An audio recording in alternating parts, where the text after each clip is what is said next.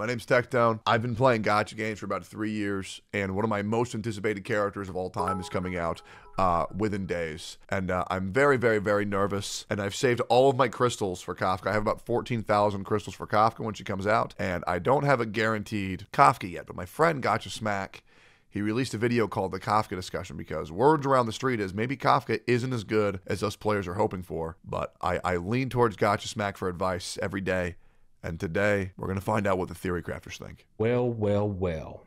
Kafka, the woman of your dreams, the one you've been waiting for. Less than a week away from her release date, and she's shaking up to be one of the baddest bitches to ever grace anime inside a video game. And you mean bad as in like she's hot, right? Not as bad as in like she's not good? She is fine. She I mean is? that from high quality, satisfactory, and a literal standpoint. She is actually fine. Her booba physics will probably be peak. She'll probably be... No, they were nerfed, unfortunately. Those are leaks. They used to be much better, and then they toned them down. Sitting at the top of Mount Kilimanjaro next to Master Chief, and even Master Chief himself will take his helmet off just to get a better look at her. Yeah, she's looking like she's going to be a solid pickup for all the waifu collectors out there. But on a more personal note... No, don't tell me she's bad, bro. Is this a compliment sandwich? This really sounds like a compliment sandwich. Like, oh man, she's really hot. Oh god, if I get told pull her because you want her, because waifu over meta, oh god, I'm gonna cry. For those who do care about the analytical perspective, we are here today to discuss our thoughts, as we always do prior to a character's release, on their performance. What do I think about them? Where's my headspace at? Let's go ahead and get into it. I mean, if I'm being honest with you guys, she's looking like she's going to be just as expensive as I thought she would be. What do you mean by she looks expensive? What do you mean by that? And it's a different kind of expensive, right? There's a nuanced description to expensive in gacha games. There's expensive such as, oh, people make the argument, you need their light cone, you need their eidolons. There's that kind of expensive. But then there's the kind of expensive where you have to fill up their entire trace tree. You have to build up them to level 80 because they are a break effect character who scales better with leveling. And that's the kind of expensive that Kafka is going to be. You have to take her all the way up to level 80 because break effect scaling with level is absolutely nuts. Is it? Wait, actually? Break effect scales to at 80? Wait, by how much? I didn't even know that. Okay, I mean, I was gonna do that anyways. All right, I was gonna build at 80 anyways. But it doesn't stop there. Her whole entire concept is predicated upon triggering, or re-triggering, should I say, dots already inflicted upon the enemy. And because of this, you not only have to build her up, you have to build up the dot characters as well. I was going to build a Sampo anyways. Which is fine, because this is a long-term game. You're going to eventually end up doing that anyways. Right. But the problem here is that it doesn't end there as well. So you have to build up your Luca, you have to build up your Sampo, I'm not going to do that. I'm not going to use Luca and Sampo. I'm going to use Sampo and Asta. I think I'm going to do Luocha, Asta, Sampo, Kafka. I think that's what I'm doing. To build up your Serval, and then when I already have Servo. I'm not going to use Servo with my Kafka. A Pyro character comes out, or oh dear God. You did not hear that. If I had the Men in Black device, I would snap the camera to make you all forget it. You have to build up a fire character. Probably later on down the road. Are you telling me that Topaz is good with Kafka? Because I would like to, I was going to build her anyway. No, there's a Pyro dot coming. Who? I not heard of that shit at all. What the f is Guani Fen? What the hell is that? That chick? Oh, she's cute as f. Oh, she's cute as f. Okay, interesting. All right, this is good. Fire is not an element that's as potent as shock, wind, and bleed. Those are really the best ones to re-trigger, but they're... So what you're telling me is, if there's a bunch of new dot characters coming out and Kafka makes dot characters better, that means I should get her if I want to pull the other characters, because they're not going to be as good without her, is what I'm getting here. That's what I'm hearing. So that sounds to me like I should be pulling for Kafka no matter what. And especially if all the new characters are hot women, right? Surely I'm not going to have to pull for a dude. They're all going to be hot women, right? Right? Surely? Essentially? Okay.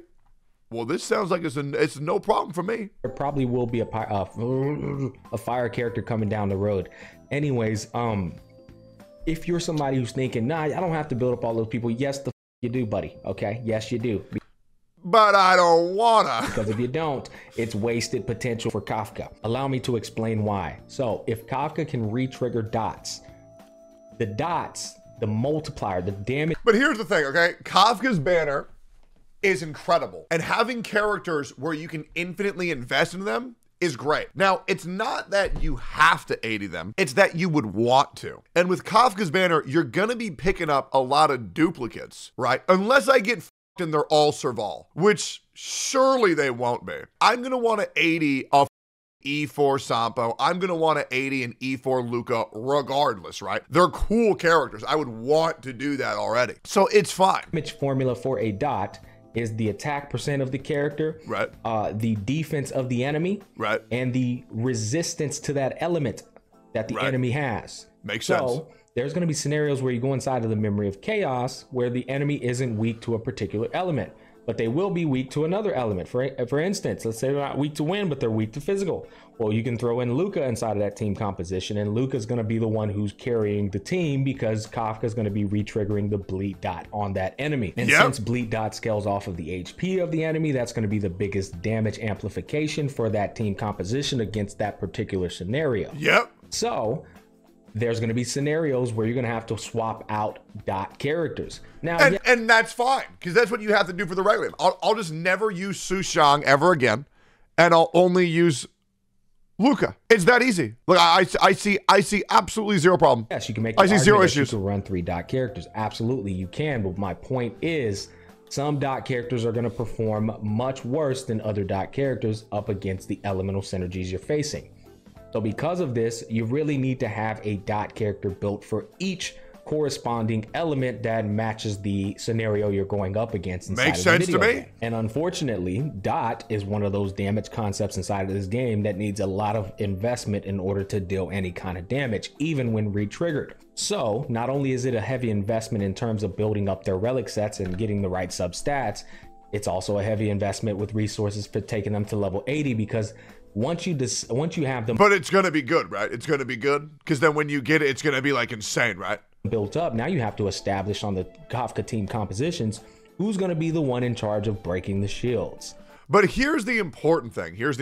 For other characters like Zila, it's like, all right, you have to get these rolls or they're terrible. The majority of dot dealers damage, first of all, can come from a main stat on your gloves, your light cone, and your levels, to where it's like guaranteed damage that you can level up versus having to pray for RNG to get the crit rate, crit damage. You can never get good crit rate and crit damage guaranteed, but you can always get good attack percent by just leveling up. Because the unfortunate truth about break effect is, well, if you're not breaking shields, it's a completely useless stat. True.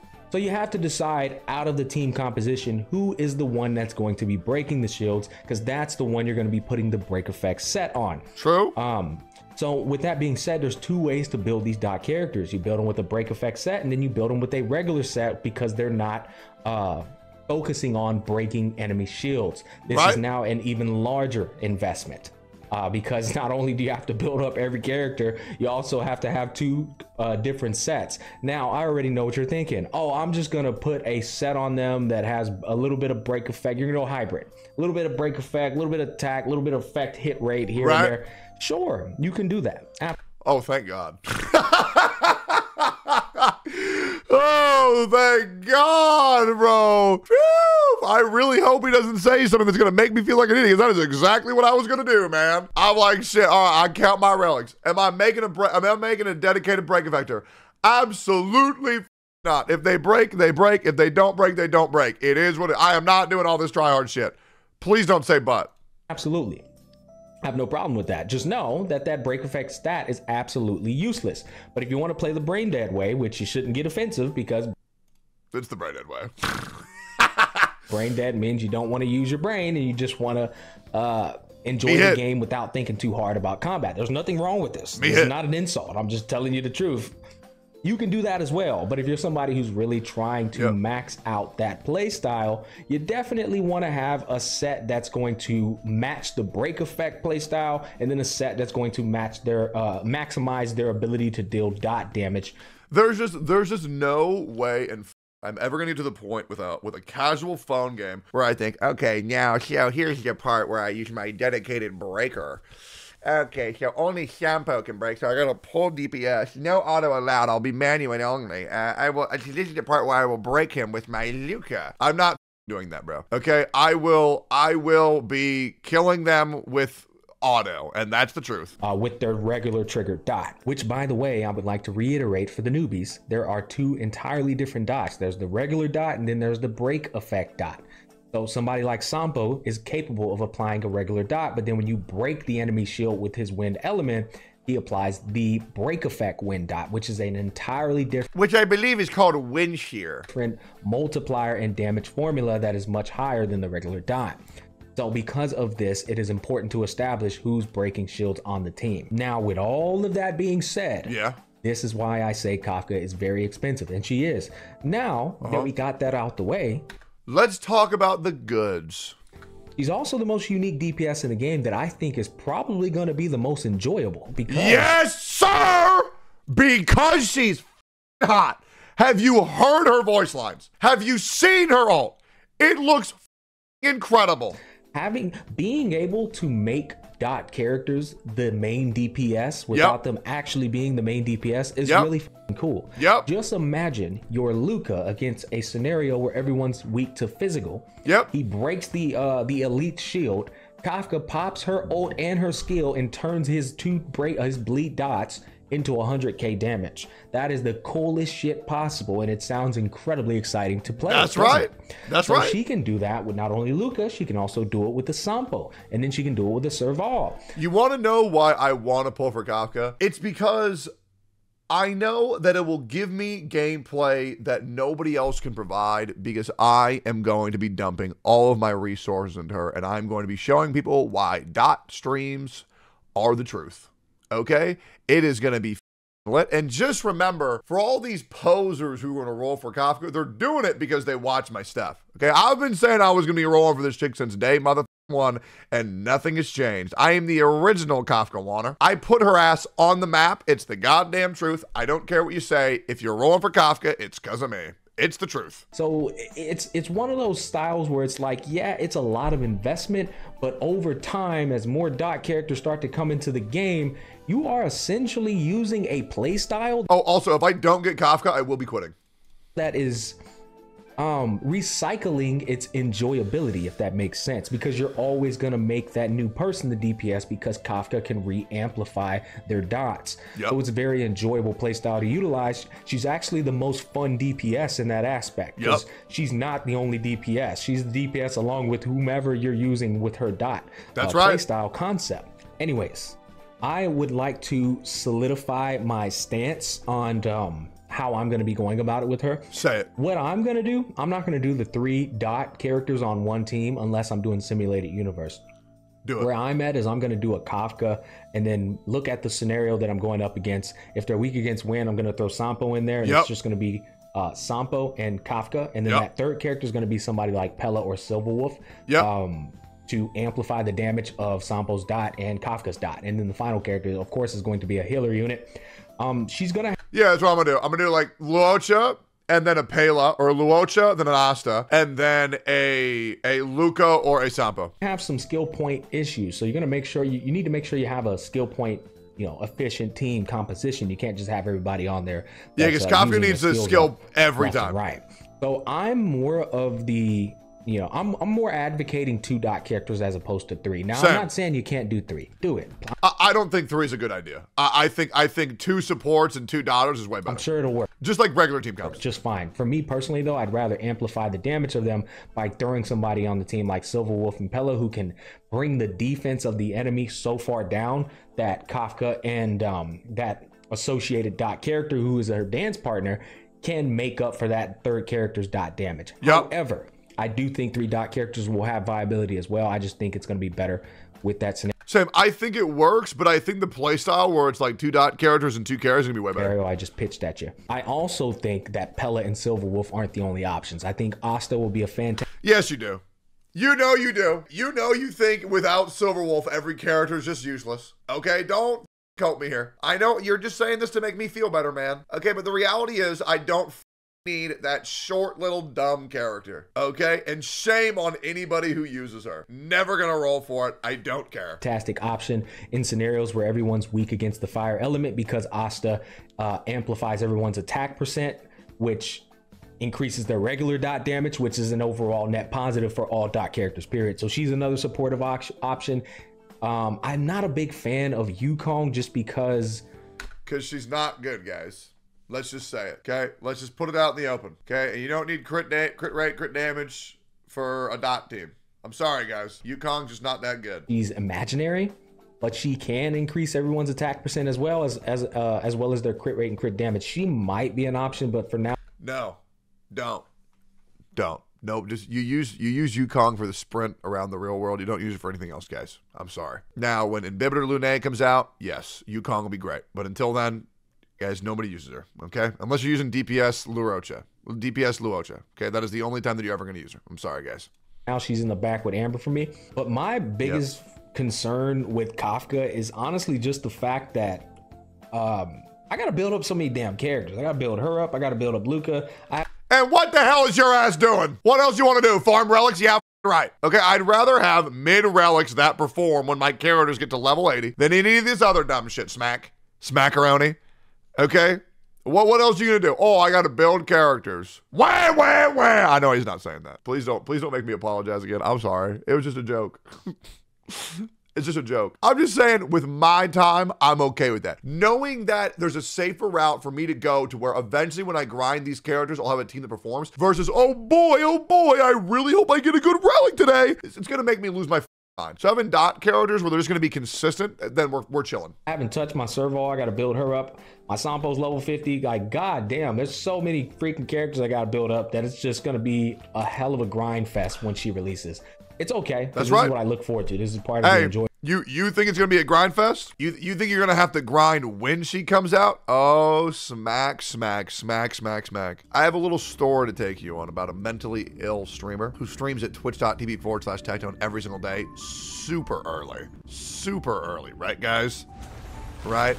And what he does is something that no other man has possibly done. Imagine this concept. He grinded before the character came out. Boys, 60 purples, 131 blues, 59 greens, 4.6 million credits, 338 purples, 885 blues, 365 greens, 160 points for their light cone. Light cones. Already prepared, level 60, goodnight, sleep well. Level 50, resolution shines of pearls of sweat. Level 40 for Mata. Imagine that. And like a bird in heat. Like a bird in heat, he still thrives. And he will bring his goodnight sleep well to new levels incomprehensible to mere humans. Level 70. And this will be 80'd already for my Kafka when she descends home, and she will, okay? Because I will be the greatest Kafka haver of all mother time. Her best light cone already 80'd. Bop! Let's go, baby. Good night, sleep well, already stacked. It's time, boys. Imagine that. God's back, you don't gotta worry, man. Because us free to play, we prepared before she even came out. Imagine that. Enjoyable experience for me. I do think it's worth mentioning that if you have your... My ass isn't even guaranteed, but I know beyond a shadow of a doubt, I will win. No matter what obstacle Hoyoverse puts in my way, I will win. I will pull Kafka. She will be the greatest, and we will prosper. We will win. We will not lose the 50-50 because I'm better. I am better. I am faster. I am stronger. Your DPS she is not a must pull in any way, shape, or form. She's just... Well, she's got to be. What do you mean? She's, yes, she is. She's really good. What do you mean? She's going to be amazing. Just one of those units that is going to be purely carried by the fandom. If you want her, you're going to grab her. And if you're looking for an interesting playstyle, I think those are definitely the selling points and incentivizing people to grab her. Other than that, she's an easy skip if you're not like raving about how bad she is, how fine she is as a character, if you're not caring about like, you know, things like that, she's an easy skip for sure. No.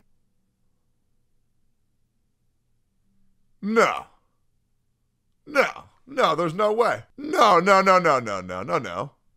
No, she's not. She'd be a hard skip. It would not be easy. No. Nope. Because if you don't pull her, then poor little Sampo, Luca, what are they going to do? Every dot character needs her. I mean, if you want to, no, there's no way. No, she's going to be incredible. She's not going to be an easy skip, guys. People are going to lose sleep over this character. Guys, she is not an easy skip. Yeah. As of now, that is my summary of Kafka. Obviously, when she releases, we'll be doing the showcases. We'll make the guide. We'll do all the good stuff like that. But for now, that is going to be my thoughts on Kafka. As always, hopefully I brought you guys some value and some pretty useful insight that you can use to bang that shit out with Kafka. I will be banging that shit out with Kafka. Guys, this is Gotcha Smack.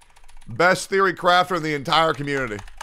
He originated the HP percent build on Blade. Theory crafters lost their mind everywhere, and he was right. Go follow him. Go give him a subscribe. That being said, Kafka will not be an easy skip, okay? And if you think that, that is because you're a jackass. Sampo is only in B tier because people don't understand him. The moment I get Kafka, I am going to show the world the mother truth. And if they put Kafka in this A tier, I am going to strangle them. She's going to be very niche. She is going to be very specific, but she is going to be very good. And I'm going to get her. And she's going to be good. Okay? And I'm going to get Sampo's Eidolons. And it's going to be insane. She's got to be good, right? Am I coping? There's no way I'm coping, right? Am I coping? There's no way I'm coping. Like, she's got to be good. Are you guys not going to pull for her? I feel like she's got to be good. Bro, there's still time to pull for Blade. Y'all, no, I already got Zila. I can get a Kafka. You know what's crazy, though? Kafka gets better over time. And I'm with this game for the long haul. It's the truth. It's the truth. Everybody thought my ass was going to quit Honkai Star Rail. Everybody said, he just quits every game he plays. Bitch, no, I don't if the game's good. Shut your mouth, you fat I play the games if they're good. Imagine that. Imagine that. And Kafka gonna be a damn good unit. You know it. I know it. Everybody knows it. And it's the goddamn gospel truth.